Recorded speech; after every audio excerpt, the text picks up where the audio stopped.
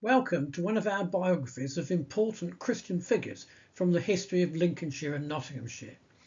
In this session, we are looking at John Hunt, one of the most significant missionaries who established the gospel in Fiji, a job which cost him his life. My name is Adrian Gray. I'm a historian working with Pilgrims and Prophets to develop interest in the Christian heritage around Lincolnshire and Nottinghamshire. This is one of my favourite stories. John Hunt was probably born at Highcombe Moor, which is now a suburban area of Lincoln, but in 1812 was an agricultural area. His father was a farm bailiff, but he lost his job when ownership of the land changed. Hunt is often associated with Swinderby, a village closer to Newark along the old Roman Fosse Way, but actually he only moved there when he was a young man. The most important event in his life occurred nearby at Thorpe. This was where he experienced true conversion, but we will come to that later. The Hunt family moved to the nearby city of Lincoln, but Hunt's father struggled to find decent employment. They were faced with poverty and possible starvation unless they went to the poor law. However, at that time you could only claim poor law assistance from your parish of origin, so the family moved to Balderton near Newark, the home parish of Hunt's father. His father may have fallen on hard times, but he had had some significant experiences. According to family stories, he had joined the army and then deserted to join the navy. In the navy, he had been present at the very famous Battle of the Nile in 1798. The family moved to Balderton, where his father became interested in the ranters, as the primitive Methodists were called at that time. William Clowes, their inspirational leader, actually came and preached in Newark in 1817. Hunt himself left school at the age of about 10. He was not particularly religious as a young man and rather disapproved of his father's interest in the ranters. However, when he was 16, he nearly died of an illness, and this began a change in his outlook. He began to read a Bible, although he started with Revelations and found it quite challenging. Soon after this, a friend took him to a Methodist meeting for the first time. Eventually, he made his first attempt to speak a few words in a meeting. He was not a very strong boy and was not really suited to farm work. In fact, others used to tease him about it, and this was really most of the work that was available in his area. Eventually, Hunt had to stand for hire at Newark Marketplace and actually was taken on to work for a woman at Swinderby. This proved to be a key moment in his life. At Swinderby, there was a Methodist society, and a fellow worker there was also a Methodist. Later, Swinderby became celebrated as a key step in John Hunt's story, and the picture shows the chapel that was built a few years afterwards. While he was here, he heard his new companions talking about the Holy Spirit, but he did not really understand. But he heard a good preacher was coming and determined to go and hear him. In 1819, John Hunt went to hear that good preacher, who was called John Smith and who was preaching in the nearby village of Thorpe. Hunt left rather dissatisfied, so he decided to go back in afterwards and found that Smith was still there, praying with those in need. This is what Hunt wrote. "Immediately a most overwhelming influence came upon me, so that, I cried loud for mercy for the sake of Christ. While I was, in a minute, completely bathed with tears and perspiration, as if I'd been thrown into a river." He felt his heart full of joy unspeakable. Hunt was about 17 when he experienced this conversion. After a rather poor effort at speaking in a prayer meeting at Swinderby, Hunt preached for the first time at Girton and then became a circuit preacher around Lincoln.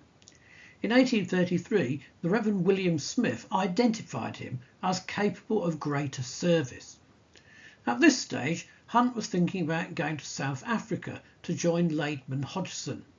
Whilst living at Potter Hanworth in 1834 and then at Waddington, his power as a preacher increased. Hunt went off to study in London at Hoxton, the first Methodist training college, which opened in 1834. There he got to know other future missionaries, such as James Calvert. Hunt began to reconsider missionary work in South Africa, instead opting for the challenging, cannibal-ridden islands of Fiji.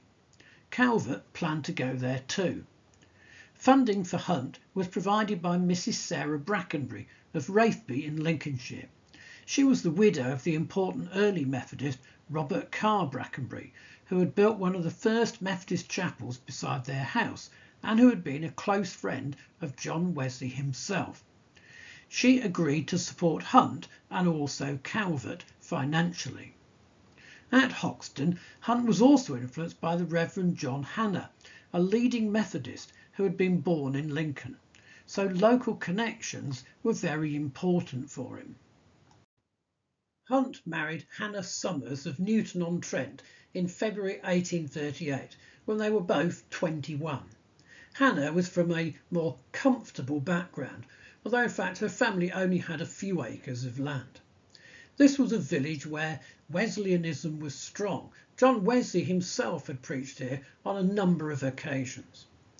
Then the couple set off for London, Gravesend and the months of voyage to Fiji via Australia. Hunt joined David Cargill, who had been there several years. Hunt was deployed to go to Rewa. After a month, he was able to start reading the sermons, his own sermons, in the local language. But he also reported some terrifying stories. This is one of the ways that he wrote about them. 2/3 of all children were boiled and eaten, he said. Every village had its human butcher. Aged parents were eaten by their children. A man would often cook his best wife or tender child as a feast for his closest friends. Well, just before Christmas 1838, and after a hard beginning, conversions began to break out on one of the islands. Later, Viwa became a real success when in 1845 the nephew of a chief accepted Christ and soon others followed, a key factor being Hunt's skill in languages. Hunt ran schools, taught the faith and convinced the king to stop the practices of wife strangling and cannibalism. In fact, one of the old priests had had a dream in which his gods told him they were leaving now that Hunt had come. But his skill at languages was at the heart of his success. The progress of the gospel at Fiji could be difficult to assess. Chief Namo Simalua decided to build a church, but then he threatened to trample to death people who did not help with the work. And other times Hunt was hampered by rivalries between the different chiefs. Not far away lay the island of Mbao, the highest seat of Fiji power. The ruler, King Takopambao, was called the butcher of his people. But over time, Hunt gradually won the king's respect. When one of Takombao's chief warriors became a Christian, the king was not pleased, but he did not use violence. So excitement about Jesus spread across the islands.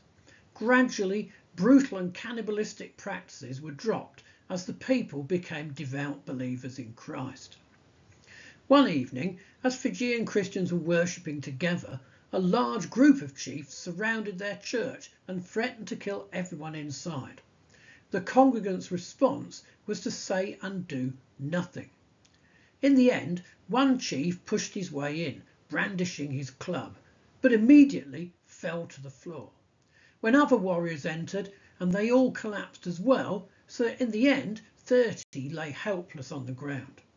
It was as if they had been struck down by the Christians' God. By morning, every young man of that murderous mob had received Jesus. Hunt worked in Rewa, Somosomo, and then after 3 years at Viwa from 1842. All the time he improved his language skills. He was instrumental in the conversion of the warrior Varani in 1845. Arguably, he learned his trade as a missionary at Wewa and Somosomo and then applied what he had learned most successfully at Viwa. At one posting, he and his wife were greeted with the news that one of the king's sons had drowned. They discovered that the plan of the Fijians was to strangle all this man's wives so that they could accompany him to the spirit land. There was nothing that the Hunts could do about it, and they had to listen to the sound of 16 women being strangled who were then buried near their house. Whilst travelling to various mission stations on the islands, Hunt worked on the translation of the Bible, completing the New Testament and beginning the Old Testament. He became an expert on Fijian culture, and his evangelistic work was increasingly successful. Fiji had its own established religions and temples, so educating the new believers was crucial. John Hunt trained villagers to teach the Bible. The lectures were compiled into a manual of theology and then used for decades. He gradually expanded his work on translating the Bible itself. On December 1st, 1847, Hunt wrote to some friends in England. "We can now report upwards of 3,000 who attend our ministry and that of our teachers every Lord's Day." Levuka was the main residence for most of the European, but the Hunts were many days' travel away from there, often by a very uncomfortable form of ship. They suffered from illness frequently. Mrs. Hunt herself caught dysentery whilst pregnant, and her baby died after only 12 days of life. There were many chiefs in the islands, and their rivalry could be deadly. One day in 1840 at Somosomo, a rival chief was cut into pieces near Hunt's house. Then 11 other men were killed, cooked and eaten. After Somosomo, he moved to Viwa, perhaps with a sense of relief.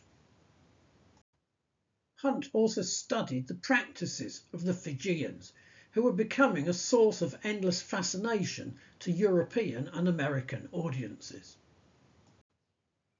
Because the early Methodists were very keen on preserving their own history, we have some wonderful pictures of some of the early mission chapels built on Fiji. Here's one of the chapel at Viwa. Hunt died of dysentery and exhaustion in 1848. As he was dying, he said, "Let me go, a heap of inconsistencies, backslidings and unfaithfulness. Let me go, as I trust as I shall, through divine mercy alone, for I have nothing at all in myself to heaven. There is nothing in me as an example to recommend, which is not much better furnished in the lives of many which have been written."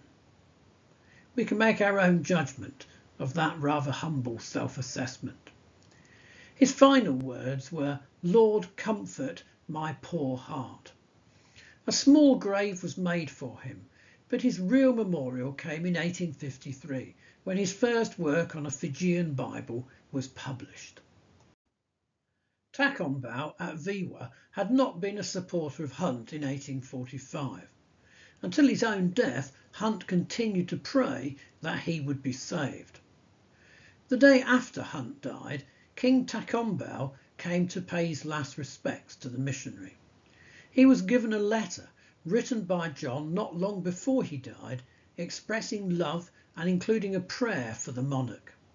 King Takombau was deeply moved, and later he too came to faith in Jesus in 1854. He renounced cannibalism. At the king's baptism, a most unlikely crowd gathered. Widows of husbands he had killed, relatives of men he had eaten, and adult children who had formerly vowed revenge against Takombau for the deaths of their father. The Wesleyan Church in Fiji flourished for a long time after Hunt's death. Chapels were built all across the islands, including one built in 1859 by the local people themselves. Hunt was survived by his wife and children, including their eldest daughter Eliza Ann and their second daughter Hannah. The family all went back to Newton-on-Trent, including the children who had never seen England before. In fact, Hannah Hunt, his widow, became something of a celebrity on the mission fundraising circuit, and the poetic Mr. Otter of Stokem, a little village nearby, wrote a poem for her when she came to visit. Mrs. Hunt used to come to Otter's annual missionary days, along with hundreds of other people travelling often on farm wagons. Today, Otter's little Wesleyan chapel in Stokem is abandoned and overgrown. It is well worth visiting Newton-on-Trent. Head to the churchyard, where Hannah Hunt and her daughter can be found buried side by side. Her daughter's gravestone has words rarely seen in England: born in Fiji. Fiji remains one of the places in the world with the highest percentage of Methodists, over 60% of the Christian population and around 34% of the total at the last count. In 2012, Fiji celebrated John Hunt's 200th birthday, but the weather was terrible. John Hunt's grave has been restored. At Viwa, there is a new John Hunt Memorial Church, and the minister still lives nearby in a house used by Hunt. This church appears to be doing rather better than the one of the same name in England. Another John Hunt Memorial Church was built at Thorpe on the Hill near Lincoln and opened in 1910, despite what it says on the plaque on the front. Fittingly, this was the place where Hunt first knew true conversion. Mr. Hambley, a son-in-law Hunt had never known, came from California and stayed at Newton for the celebrations. Sadly, this is no longer a church. The primary school in Balderton has been named the John Hunt School. The name was chosen for it in 1959.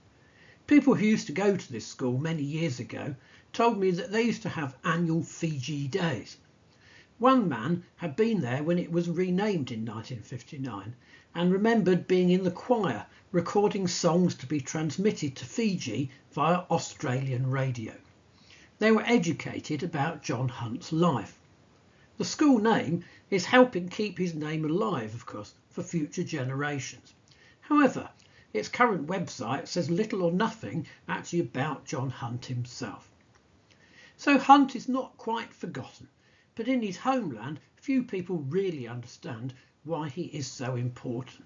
That's why I have told this story.